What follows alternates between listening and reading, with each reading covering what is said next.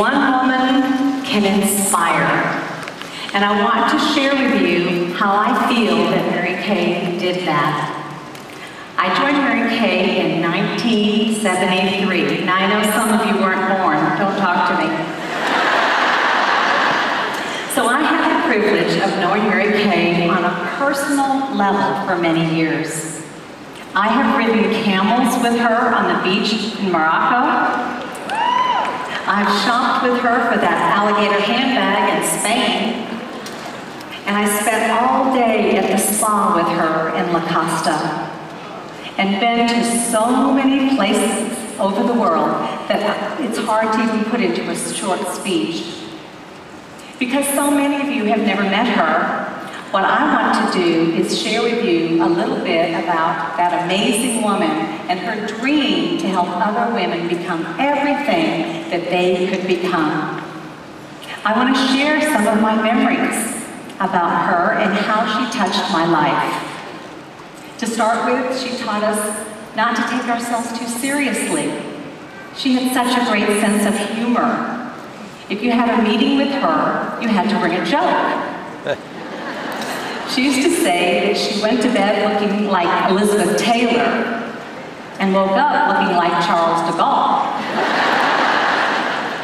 She always made us laugh and feel like we were just like she was.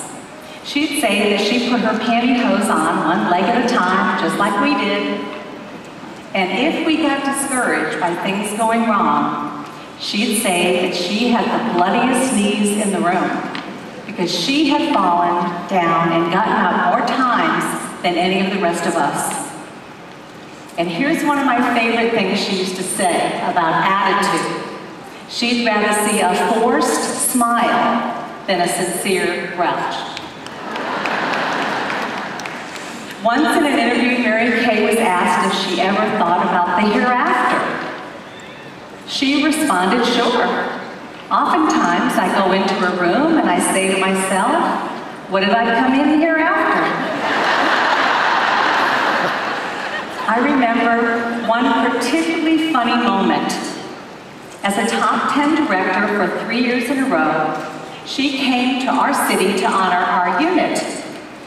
Rob and I picked her up at the airport, and we went on TV interviews all day long.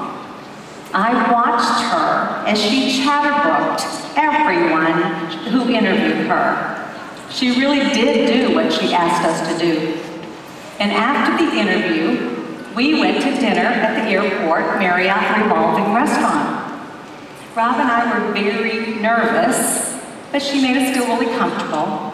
She sat and she told us stories, and then after dinner, Mel pulled out a cigar and offered one to Rob. Well, I could tell Mary Kay didn't want Mel to smoke the cigar in the restaurant. In fact, she said to my husband, Rob, why don't you take Mel outside to see the airplanes and tell him all about them? Of course, we as women, we knew what she was doing, right? She was politely asking them to smoke outside. But Mel and Rob didn't catch it. She suggested a few other things, and then eventually they caught on and went outside. I was so frustrated and embarrassed, but when they left, Mary Kay just leaned over the table and said to me, don't worry, men are all alike. God just gave you different faces so you can tell them apart.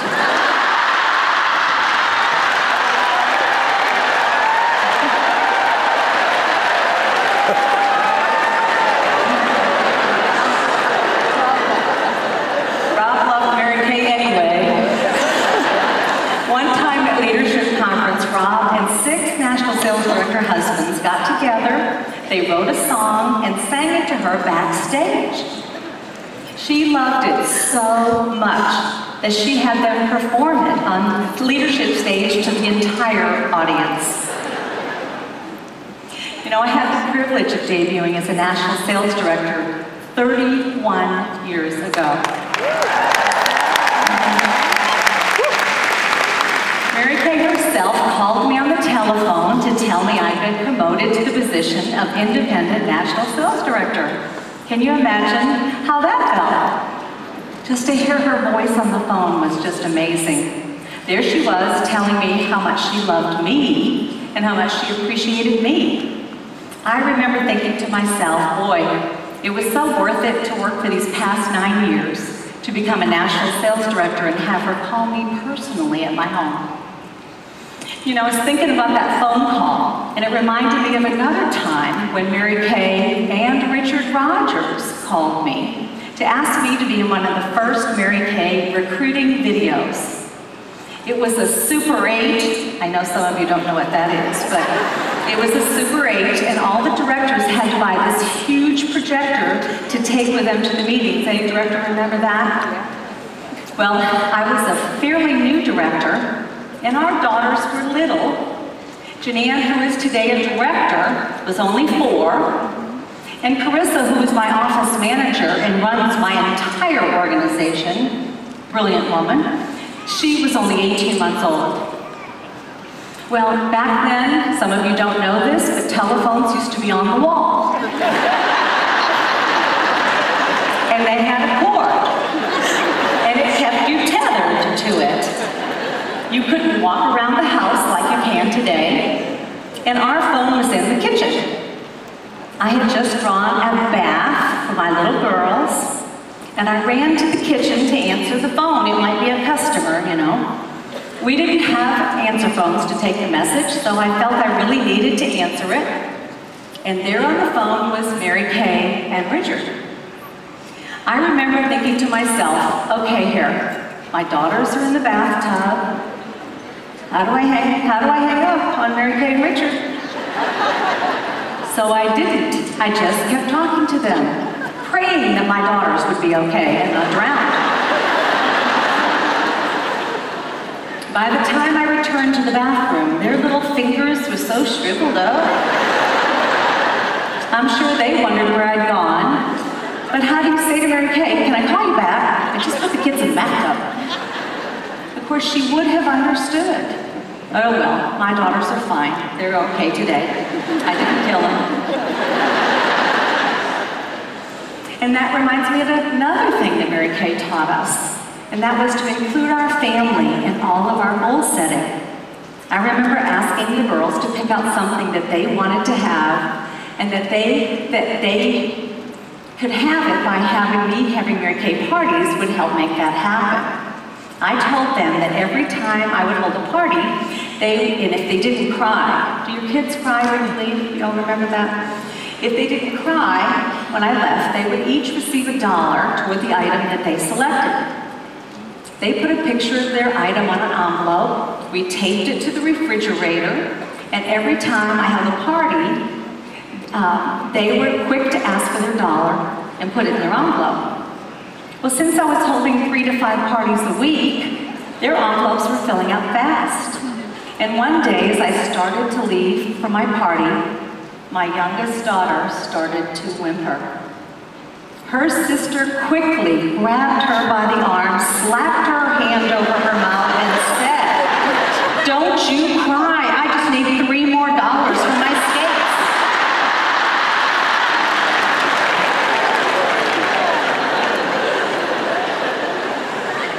I want to ask you a question. How many of you, this is your first seminar? Well, welcome to the wonderful world of Mary Kay. I remember my first seminar 40 years ago. They used to let people who were 10 years old join Mary Kay.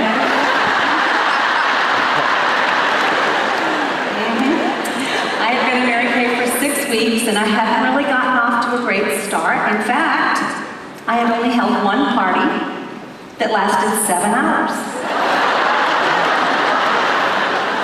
No one bought a thing. How much would you buy if you thought it would take 7 hours every morning to put your makeup on, right? Little did I know that Mary Kay would lead me to over $8 million in earnings so far. Wow.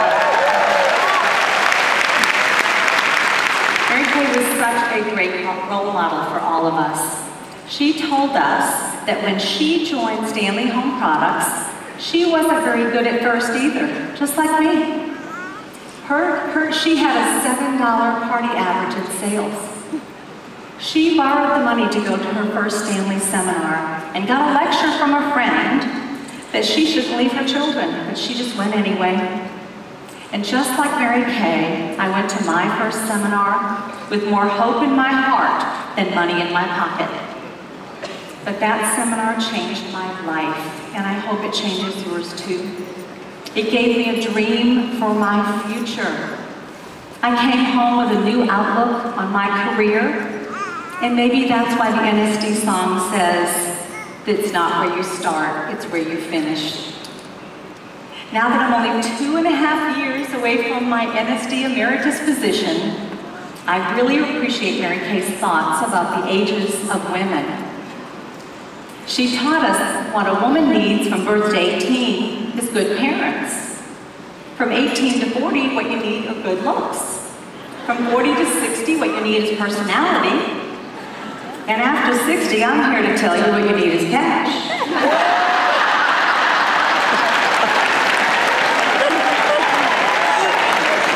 And Mary Kay has given us that, hasn't she? The ESNSD Family Security Plan is one of a kind in the industry. When most companies today are taking away all the benefits, Mary Kay offers real security, right? My husband Rob has done the math and told me that our ESNSD emeritus plan for he and I is worth over $3.5 million so far. Can you believe that? I have a very secure marriage. He can't afford to leave me. Even though my very first skincare class lasted 7 hours and 0 sales, it didn't matter for one reason. I didn't quit. I went home from seminar with a goal of coming back the next year as a sales director. There's nothing like a woman whose soul is on fire. Just get out of the way, right? I came to my first seminar with a negative attitude and big credit card debt. And I went home from seminar and went to work. I stopped making excuses and I booked my perfect start. Write that down. Back then, a perfect start was to book 8 skincare classes in a 2-week time period and make sure that at least 5 held. So I did that. Then I made sure that I booked 1 or 2 parties from every party. I took a prospective recruit with me to every party or a new recruit to train them. I put facial boxes out and followed up on all the leads. I did everything I learned at seminar. I started holding 3 to 5 parties a week instead of thinking about it. And as a result, in 18 months, we paid off every single credit card. And I became a Mary Kay sales director at the same time. So the question is this, will that plan still work today? My answer is absolutely yes, I agree with you. People are doing it right now in the Warfield area, and I want to tell you about them. They're doing it bigger and faster. Brand new sales director, Hope Barker-Trumbull, a nursing coordinator in Baconton, Georgia. Do you know where that is? She's a mother of 2 little boys, joined Mary Kay with a vision in her heart. Just 10 weeks after she joined Mary Kay, she was the Mary Kay sales director. She did DIQ in 1 month, following Amanda Jones's example from last year. We call them 1-month wonders. And then there's Jennifer Converse in Thompsonville, Michigan. And Catherine Martinez and her offspring, Amy Branch in Georgia. They decided they didn't want to be an average director, so they have just debuted this year with over 50 unit members. And as impressive as that is, we have a record breaker in the Warfield National area. 31 years this record's not been broken. But brand new sales director, Melanie Bass, from the big city of Doron, Georgia, has a teaching degree but can't get a teaching job in Georgia because they're not hiring teachers. She debuted as a director with 73 unit members and 3 PIQs.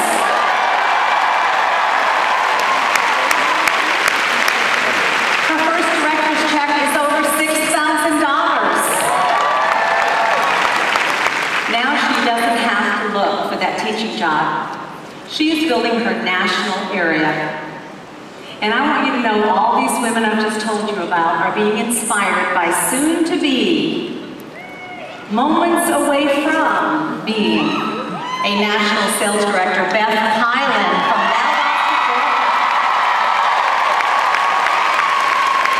We're just waiting for the official announcement from Mary Kay Corporate any moment.